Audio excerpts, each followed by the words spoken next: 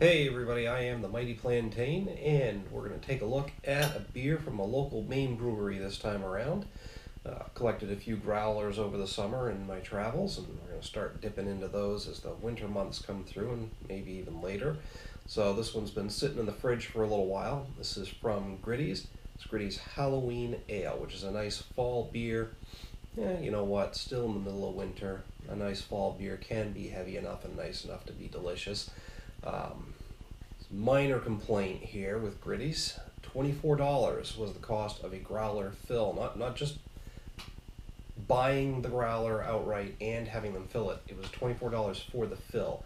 And when most breweries around here are charging $10 to $15 for filling up a glass that you return, that seems a bit much. So, Gritty's, your beer's great, but shame on you for gouging like that. I understand they're positioned in areas where they get a lot of tourists coming through and folks who might not know any better and pay all that for the growler fill. But for me, this is probably the last one I'm going to have done unless they bring their prices more in line with some of the other breweries around here. It's not that good, and I can go get a 12-pack of their beer for less than that, and it's more beer at about half the cost if you find them on sale. Normally about $15 to $16 for a decent craft brewery 12-pack around here. Sometimes you get them for 10 to 12 on sale. So economically speaking, the growler fill at Gritty's is not a great option. Alright, so enough about that. While I'm getting this worked out, hit me up down below with a like and a share. And if you hit that subscribe button there, you'll get a notification every time I post a new video online. Hopefully you're getting some value out of these. Take some of the mystery out of the local beer cooler for you. Alright, now I do like the fact that they heat seal the top there. A lot of places will just put a little electrical tape around it, but the heat seal does make a bit of a difference in terms of maintaining a nice seal and keeping that freshness in.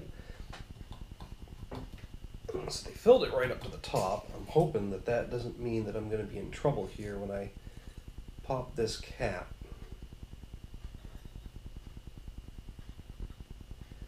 Alright, I think we're good. We didn't get a big fizz up. So, Gritty's Halloween Ale. Let's check it out.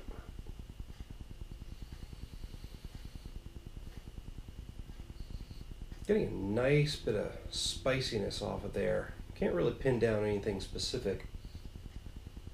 Definitely is evocative of a nice pile of burning leaves, which is a great fall image.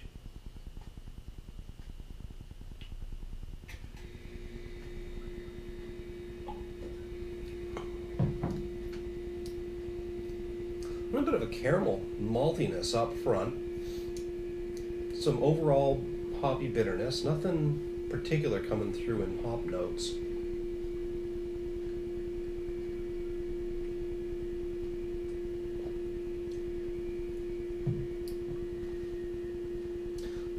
The hoppy bitterness is coming through a little bit more now. Maybe some piney notes in there. Overall, it's a decent medium-bodied beer. It's got a great malt characteristic to it. It's pretty roasty with a bit of caramel. I said some pininess from the hops, but not a great strong hop presence in there. Overall, this is a great fall beer. Gritty's Halloween Ale, and I would put it at about a 3.5 out of 5, which is quite a bit better than average. 2.5 being average. So definitely check this one out. Hit me up in the comments or the email link down below. Let me know what you think of it. If you agree or disagree with the rating.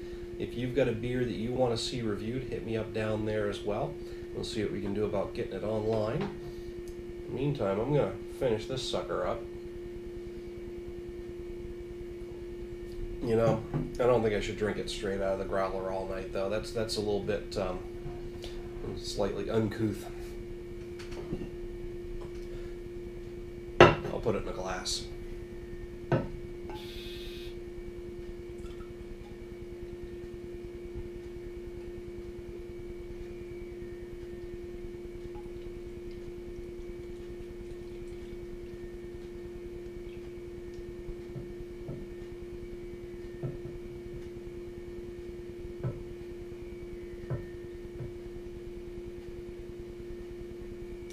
There we go. Far more sophisticated.